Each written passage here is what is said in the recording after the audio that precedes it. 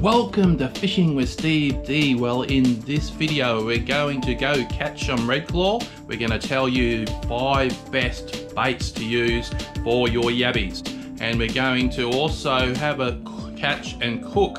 So sit back, relax. I hope you really enjoy this video. Well, we are here again on our local home waters with Norm. How you going? And we're going to see what happens this trip. We're going to put some deep, we're going to put some shallow. What's going to happen, folks? Yep.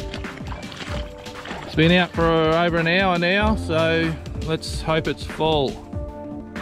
Right in the grass, we're hoping that's where they are, right shallow. How'd we go? Pretty good. Oh, hang on, it's got a couple in there. Got a couple? Holy moly! Oh my word, it's full, it's loaded. The heavy pots have done it. Wow. Oh my word, how many? There's over 20 in there. Yeah, and looks like they've been feeding on tilapia as well. Some tilapia mixed in with them. So tilapia, folks, with the stripes, you got to kill them because they're noxious species. Oh my word, look how many redclaw there is. Good old river pots, heavy duty.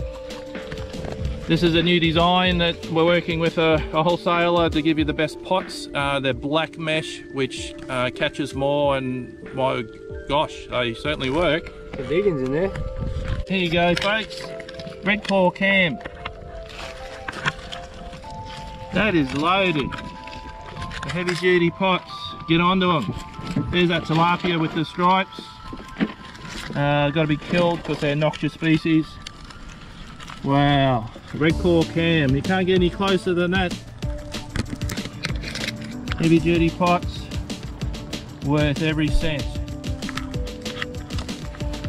Best 5 baits for redclaw fishing, freshwater crayfish fishing is watermelon skins. Now, people say that the redclaw are vegetarians, but I can tell you they are scavengers. I've seen them devour catfish totally down to the skeleton. So I do tell you from experience, they like eating meat as well, and they are scavengers.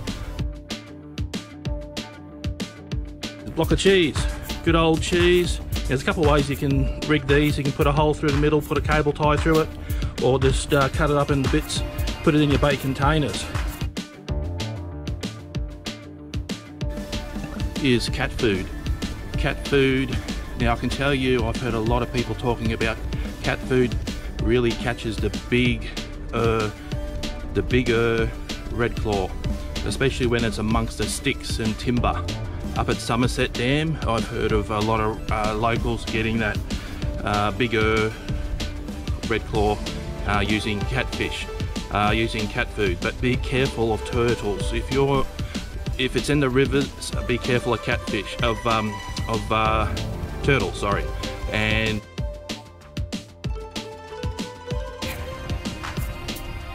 another good bait, which I hear a lot of anglers doing really well for on the redclaw crayfish in Queensland, is the avocado.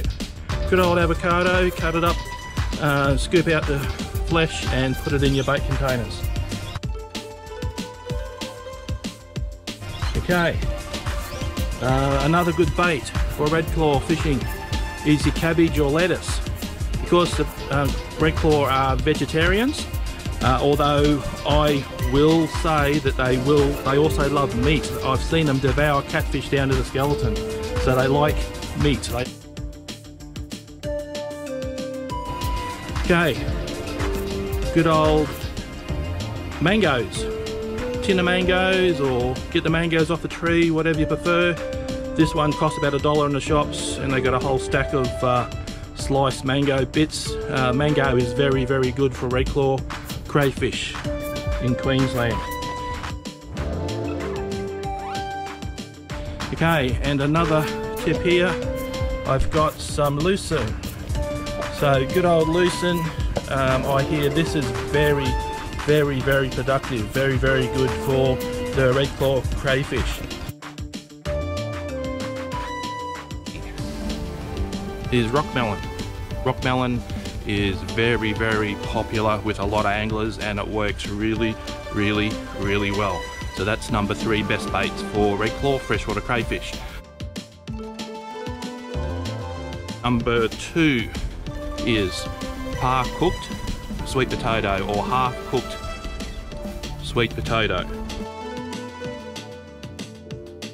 Number 1 best bait for redclaw freshwater crayfish fishing, and it is the good old dog biscuits. Now the good old dog biscuits, you can buy them, they're pretty cheap, about $5 or $6 in the shop. But the beauty about dog biscuits, it lasts 3 to 5 days, so you can leave your pots in longer. Whereas if you're using vegetables, you have to do it like the same day or the same weekend. So there you go guys, the best redclaw freshwater crayfish baits. And the bonus tip for today is freshwater fish flesh is outstanding during winter colder months. And here one of our members, Mick, has mixed up all the bait together. So he's got his fish flesh in there, he's got his rock melon and sweet potato, he's got dog biscuits, he's got beans, he's got avocado, kiwi fruit even in there as well. So if you mix it all up and give the redclaw yabbies a smorgasbord, doesn't matter what state you're in, they will love it and you'll catch a lot more yabbies.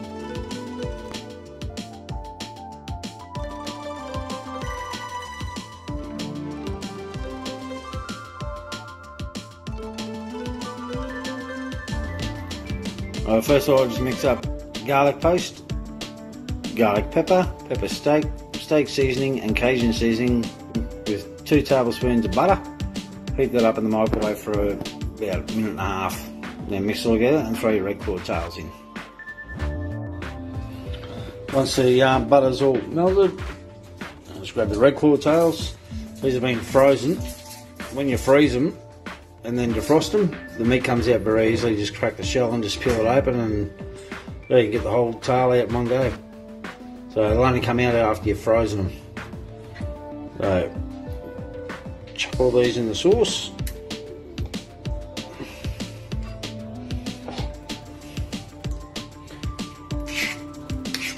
Yeah, mix up.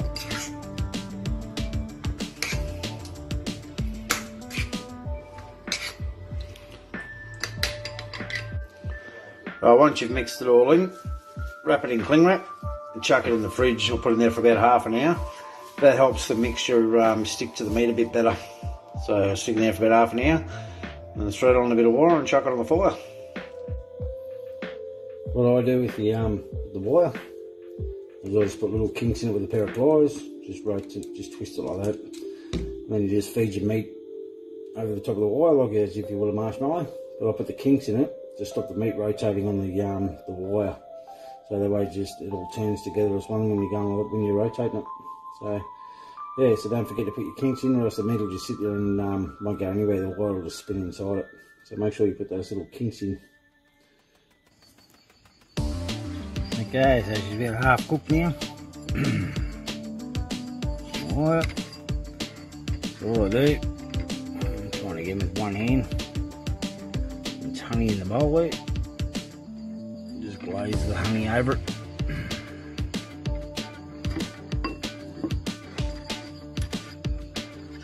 A lot easier with 2 hands. Yeah, so you get the idea. Just dab the honey over it and cook it back on the fire. I've had that on there for probably a minute, 2 minutes. And then just dip it in the honey. Like that. And she's ready to go back on the fire.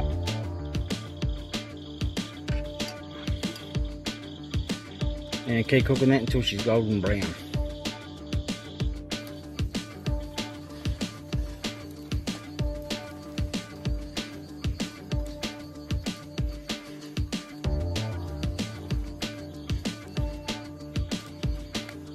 The flames look a lot worse than what they really are. It's not a raging inferno.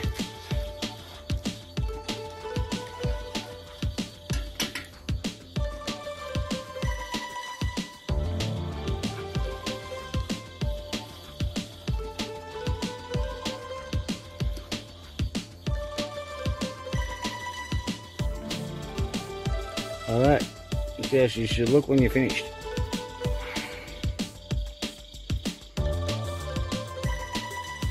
Yeah, obviously it's going to be red hot, so let him cool down a bit. But, yeah, they are delicious, cooked like that. Well, I hope you really enjoyed this video, guys. If you could do me a huge favor and click the like button, and also subscribe to my channel, guys. And if you get a lot out of my video content, please consider donating on the thanks button down in the description of the video next to the share button, because this really helps me out a great deal to allow me to bring you more videos. Stay safe, guys. Until next video, this is Fishing with Steve D. God bless.